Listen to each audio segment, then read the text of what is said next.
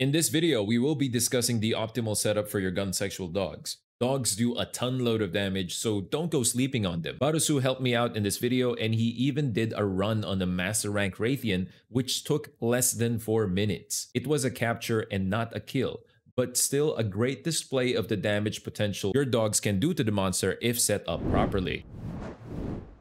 Best gear to actually put in our Palamutes would be the new Palamute Silkbinder. To unlock the Palamute Silkbinder during MR2 progression, you'll get a request from Gatlin, who will give you a side quest called Palamute Gear Power Up. Your task is to collect 2 steel Gajao whiskers, then return to her. Throw Arm Scroll is a scroll with an explosive salve for weapons like kunai. Its effects last for a limited time. This would be the scroll that we will use if we want damage from the Palamutes. Now, upon testing, Throw Arm Scroll increases ranged attacks of the Palamute by around 15% and has a 5 to 10% chance to deal an additional 15% more damage. When it activates, it lasts around 2 minutes and 30 seconds.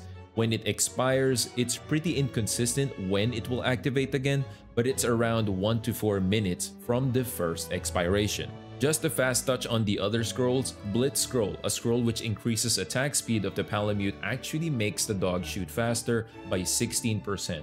But do not be fooled. The increase in speed is not in the dog's shooting speed. The increase in the speed of the attack is because certain animations made by the dog are the ones being sped up. It makes the dodge animation or jumping animation the dog makes while shooting faster, and not the shooting itself. But yeah, you can still say it attacks faster. Blurry Strike Scroll makes attacks become critical hits, giving you around 25% more damage. Heavy Strike Scroll increases range attack by 25 and increases flinch damage. Why are we sticking with Throw Arm Scroll for the best DPS? The exact activation times of these scrolls are really hard to get, but with the testing done, among all the scrolls, Throw Arm is actually the one that activates the fastest. It's consistent. That is why we're going for it.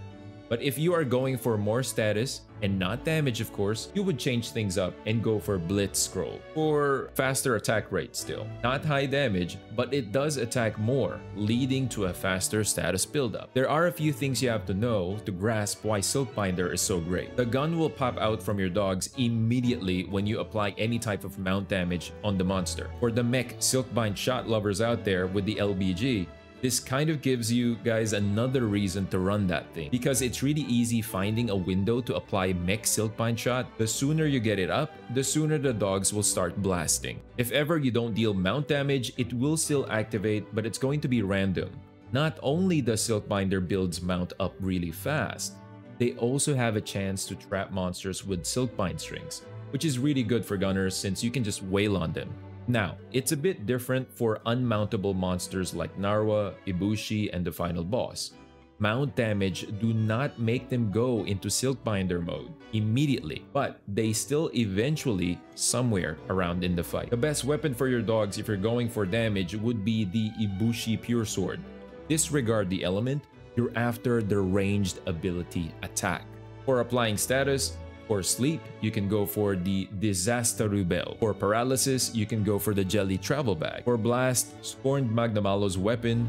For poison, go for Camellios. We don't actually recommend blast and poison. You're better off with the raw setup with Ibushi Pure Sword for better damage. I won't be listing the elemental weapons because it's not really getting optimal DPS from your dogs. The elemental weapons are a bit behind with the raw of the Ibushi Pure Sword, and for them to actually beat Ibushi Pure Sword, your dog should be firing at the good spots where the monster has the good elemental hit zones, which won't be realistic. Anyway, let's go over the skill setups for your dogs. We have 2 setups, one for pure damage and one for status buildup. Range attack up gives you plus 25% ranged attack.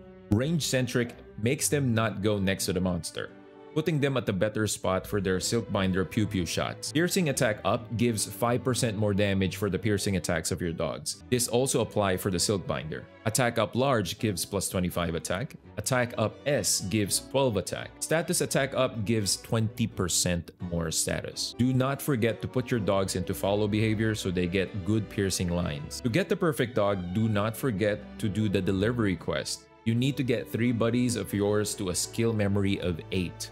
Once you do that, you can now change up the skills of your buddies.